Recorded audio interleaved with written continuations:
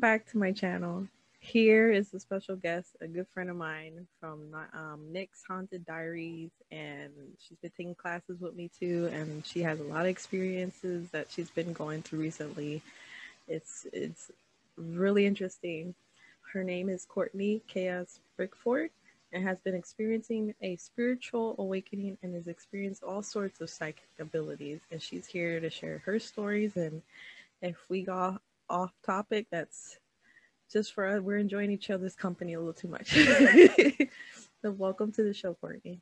Thank you.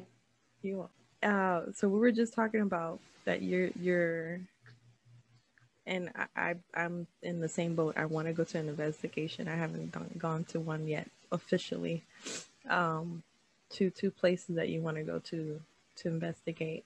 No, she's not a professional, nor am I. I'm just more like a research like enthusiast, and I've had some experiences with the paranormal. She's been wanting to go to two places. And what was those two places you were about to tell me when I interrupted? Number one would be Helltown. Okay. Where they did the experiments. That's number one. And number two would be the Gates of Hell Cemetery in Kentucky. Bishop James Long was talking about. Oh, yeah. That sounds really interesting and spooky. And those are two places that Zach and Ghost Ventures have never been. Oh, really? Because they've been everywhere. It's like they've been to everything. Yeah, I know. Until he got his fear of flying from a bad flight. Well, that's weird. I didn't know that because I had that too. I had a bad experience. That's why he doesn't travel overseas. He doesn't fly on airplanes anymore because he had a bad flight and it terrified him, and he won't get on an airplane ever again. Oh no! What got you interested in the paranormal?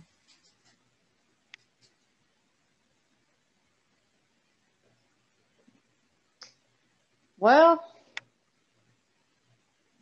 I really got into it in 2008 when, after the document Ghost Adventures did, and they started the series. That's when I got into. But before they came on, I was watching the original Ghost Hunters, and so really I could say the Ghost Hunters started it all, and then they kind of faded out, and then Ghost Adventures became really big, and then from there all these different shows started popping up, and I just started watching a lot of them, most of them anyway. But I've been following Ghost Adventures and Ghost Hunters from the beginning, so I've seen just about everything that the Ghost Adventures they've done. I think I've been on this. Like I started watching them back in. When did they start? I keep forgetting. Was it 2006 or after that? 2008 was the first Bobby Mackey's episode. Okay, yeah, because that's 2006 is when I. The documentary, I believe, was 2004. Oh, yeah. Well, then, yeah, that's what I saw first. Was the documentary, and I thought it was a show. Brick. But then, yeah, that was crazy. How did you find Nick's Haunted Diary Paranormal School? Well, when I was a member back in October, it was the Haunted Diary. It wasn't the Haunted Diary Paranormal School until, what, December? Yeah. So I had already joined, and there was only like 100 and less than 200 people, and it was known as the Haunted Diary, not the Haunted Diary School. So I've been there before he changed it over, and yeah, I met him back in October, I think it was, and made a prediction to him, and I this is what I wanted to told him way back in October that he was going to be like the next Vegans in the paranormal world, meaning that he was going to have a significant contribution to the paranormal world, and he'd be catapulted into, he's going to become world famous, and so now he's got this Haunted Diary Paranormal School, which I don't know if there's another one like that. And then now, this is before even this other project of Paraflix is coming out in March, and I said this back in October, and so it's its first video streaming paranormal only platform. I don't think there's another one so it's like the world's first paranormal only video streaming. Just paranormal. And I made that prediction back in October. I think that's really cool and fascinating. How did you we were talking about this when we first contacted each other. How did you come to realize that you have abilities or you were awakening to? How did that get into? Well, I've always had abilities. I saw 2 apparitions as a child, and then in my early 30s, I started having psychic dreams where I was talking with people that had passed over, and like I've always been able to. I've always had a little touch of ESP and sense energies and things, but my psychic awakening didn't happen until it was December 31st last year on Richard Lyle Lillard's birthday. And I texted him happy birthday, and I was actually in quarantine because 2 of my family members were exposed to COVID and they had to be tested. So the day before I'd actually gotten tested, but they were out of the rapid kit. So I had to wait 7 days anyway to get my results. And then they came home the next day and said, oh, we just had to get tested because somebody at work has it. So I had to quarantine for 7 days, and they found out they were negative before I did. And I quarantined, and it was like, I told Richard Leal, he sent me positive energy for the COVID. And during the quarantine, I like lost my appetite for like 6 days in a row, and I only ate like 3 times. And I was drinking water, just water, and I had many trips to the bathroom, and it was kind of like my body was purging itself and cleansing itself, and I didn't have any symptoms of COVID, and it just, bam, it just hit me. And then every time I would have a class at Nick's school, something significant, especially with Father Sebastian, both times he taught a class, something significant happened in my dreams that night. Well, actually, one of them was about a class about sigils, and I walked outside right after the class to take down Christmas lights, and I looked up in the sky, and I could see all kinds of sigils, like a crucifix that was intertwined with my symbol Aries, which is a V. So it was like the crucifix was like that, and then this part went off into a V, and it's on my page. And then the sign for Cancer, and it was also the sign for Pi, the infinite number, 3.14. And I got to looking at it a few weeks later, and I went back and edited it and started zooming in, and I saw like angel wings, a voluptuous angel, a unicorn, a big hummingbird, and I was circling everything so people, because I didn't see it the first time, and 2 faces in the cloud, another Aries sign, and I can't remember what else. And then the other class with Father Sebastian, we got on the subject of spirits hiding objects from you and messing with you, and that was on a Friday night. Well, Thursday I got Patty's book, The Old World Magic. I got that. So I laid it on top of the notebook. It on the thing, not the notebook. I should get it later, the physical, but I have the. And then the Friday before the class, I got the book that Father Sebastian refers to, Libernal and Psychonaut. and I put it on top of Patty's book. So there was a notebook, and then there was her book, and there was his book. So it was in between the notebook and the book. And during the class, nobody came in my room, and I was the only one in there. He started on the subject of spirits hiding things from you, and then after the class, I never even got to look through her book, so I wanted to look through it, and I went to go over and get it, and it disappeared. Like nobody ever came into the room, and I would looked everywhere for it, and I had my family members looking for it, and I told Patti, the author of Negri, the author of the book, that I couldn't find it, and she told me that it would be somewhere that I'd already looked, or it would be somewhere that I would never think to look in a million places, or in a million years. And then a couple days, I don't know, a day or two went by, and she asked me if I found it, and I said no.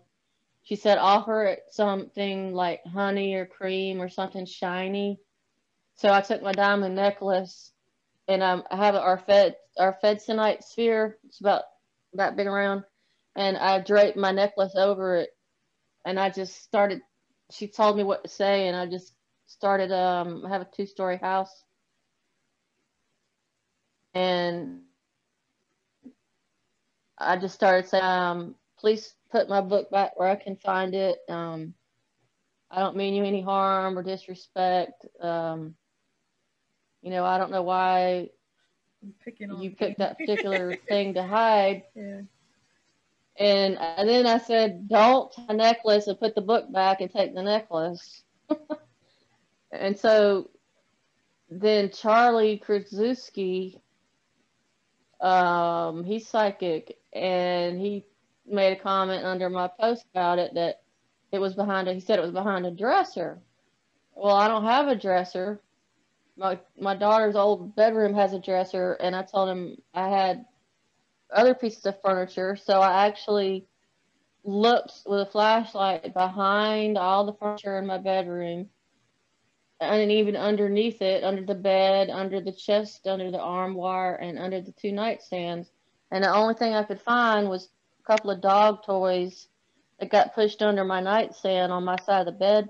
And when I looked under there was a bunch of trash, so I really didn't find anything. And then I went to sleep, and the next morning, instinctively, I don't know why I thought this, but I started thinking about what Patti said, it would be in somewhere you would never look. And then Charlie said it was behind a dresser. So I woke up out of my sleep, and I just looked at the nightstand, and there's a small drawer on the top, and there's a really deep drawer on the bottom, and they're on a track. And I pulled out the bottom drawer completely off the track, and all I could see laying there was dog hair and trash that got blown under there by this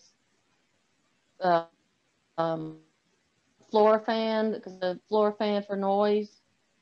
And there was this big empty saltwater taffy bag laying there, and with some other trash. And because my dog likes to take the trash out of the trash can, and then she messes with it, and then it gets blown under there. Well, I went down and I picked up the taffy bag, and there was the book. Wow. Laying there, perfectly placed underneath the taffy bag.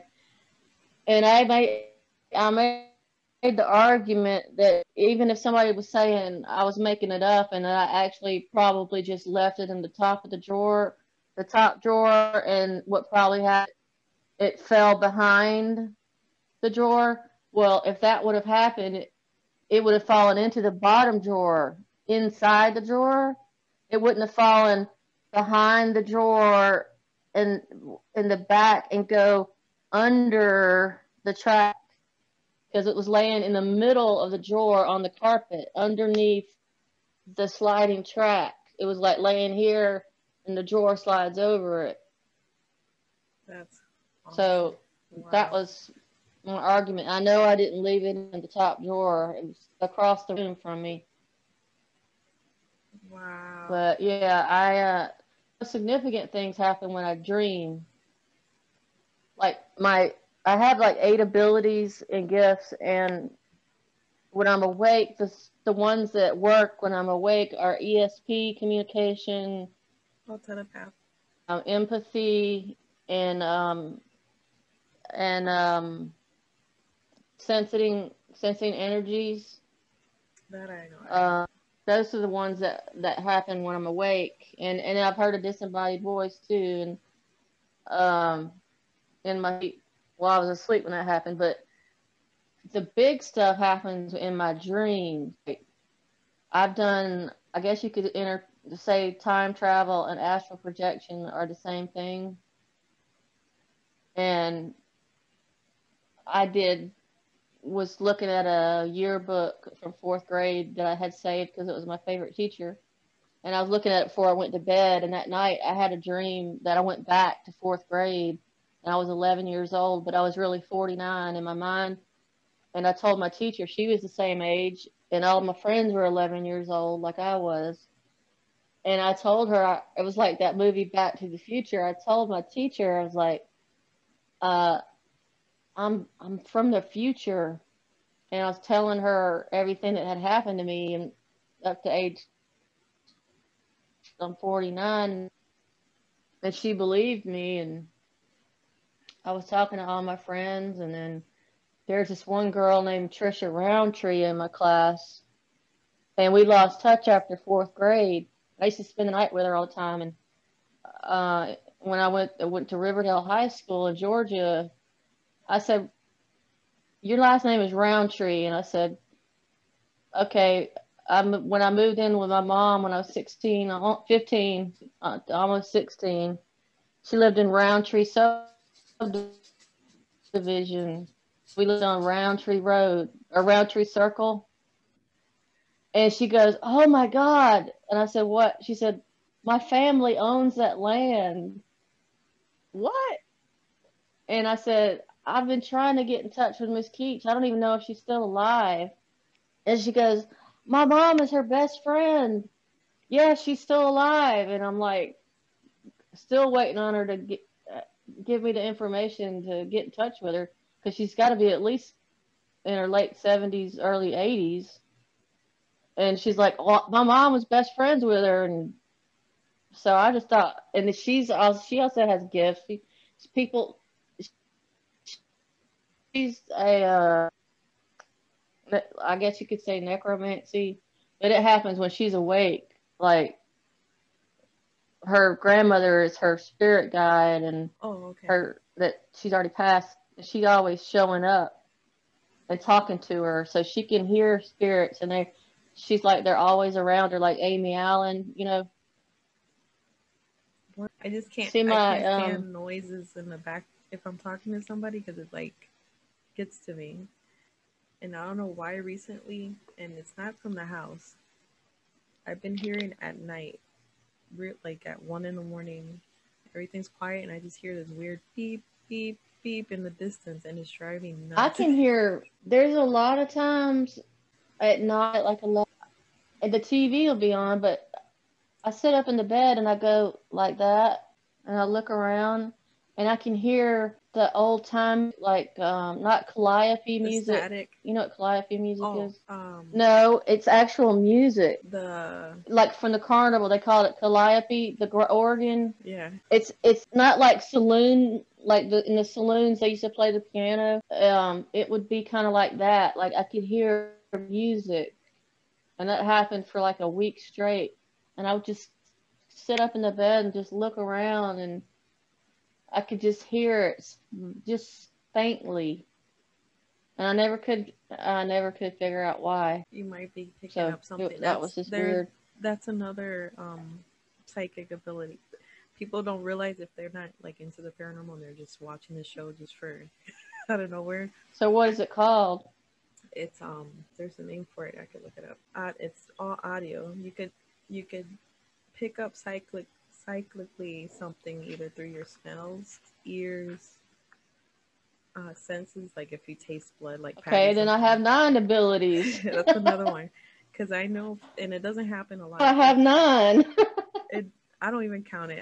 There's something random that happens. I know there's something going on, but Oh, I've had it in the past, like during meditation, Like that I'll I've hear. smells before too. Yeah, in some of the classes I've taken with Nick, I think it was with Patty. It's happened twice, and then one with Kyra, and I think it's like my Kaya. guys telling me like it's okay, it's safe. It's like their way of telling me you're good, that you're covered. I'll smell roses, the fresh flowers cut, and there's no flowers in my house, so there's no reason, and I don't have perfume that's flowery either. I smell tobacco a lot and Hmm. um just like wood, uh Yeah, that masculine sandalwood. scent of like the sun shining on a piece of wood and you can smell the wood. Let me look that I up don't know for you. what you call that, but um Sand- I don't know. It just felt like it was in a man. Men used to have their own parlor, you know, and the men would hang out in one room, the women would hang out in the other. Clear audience. That's the word I was looking for. When you hear something, if you don't have a disorder, bipolar, whatever, if you don't, you know, or you gone to the doctor, and there's no other diagnosis, you have the ability of clear audience. You could hear. It doesn't happen to me a lot. That's why I know I'm not. And I already been to Okay. the doctor, and that it's not that. When I meditate, Oh, the two times I meditated, I've so that heard. gives me 9 gifts now. Hmm. There's different kinds of stuff, but your strong suit, you were telling me then, it's through your dreams. So that's called pregnog. I can never say that word. Pregognitive. Precognition. Yes, and that's what I have. I'm sure. Precognitive. Yes. Well, see, that's weird because I can necromancy. I can communicate with the people that have passed, but I can also channel living people in my dreams. Yeah, you could do that. Like, That's astral projection. And like I know, I've only so done it's it. not the same as time travel like I did when the fourth grade, There's when I had that dream about the fourth there's grade. only like Was that speculations. actual time travel? It could have, like, there's no rules to this. Like, this is something everybody's learning still with, and it's more if you want to go more scientifically, like more of that in that connection. I only saw that with let me pull it up. His name is he was on Coast to Coast the other day, and he was explaining that the way, now this is gonna get way weirder if people are watching, like this is getting deeper to the rabbit hole. Don't take this seriously, take this with a grain of salt. This is It's only funny you for, say rabbit hole because I have another friend that says that all the time, and she and I can read each other's minds. yeah, I've it's something until the person doesn't experience for themselves, they can't believe in it. Once you experience it for yourself, you're like, whoa, what is this? This is this is a real. Yeah, I know. It hit me when I was after my purge. It was like bam, bam, bam, bam. Everything kept happening, and then this last Saturday, it's like the brakes were came to a screeching halt, and nothing has happened. I haven't had any dreams since Saturday, and I thought it's because I was distracted. And It might but be. then I saw that post that was on Instagram, Oh, and somebody on my page, and commented that all the intuitive people are thinking something major is going to happen in March or April even. And so I was like, I immediately said March 15th. It's called March 15th is called the Ides of March, the IDES. That's the date that Julius Caesar was assassinated in 44 BC. Um, so I made the prediction that something significant was going to happen March the 15th, the Ides of March. well, it would And be. then it would be a year from since officially the lockdown started. I think it was around March is when the lockdown started to happen in the United States. I can't remember. Yeah, because I had my knee surgery March 13th, and 2 days later, that was the 15th. It was the Ides of March. I mean, COVID literally happened right at 2 days after everything just exploded 2 days after when I went home after my surgery, because they started canceling all the surgeries after that. So I said March 15th something's going to happen, and then I saw something else. The same lady that said something that they think something's going to happen in March. She sent me a YouTube link of this lady making predictions, and I didn't watch the way through. She told me to go back and watch it, and I haven't watched the whole thing yet. It's kind of long. She said to predict her prediction at the end or the comment predictions, and she said she watched the whole thing, and there's someone on it that said something similar to what I did, that something was going to happen on March 15th.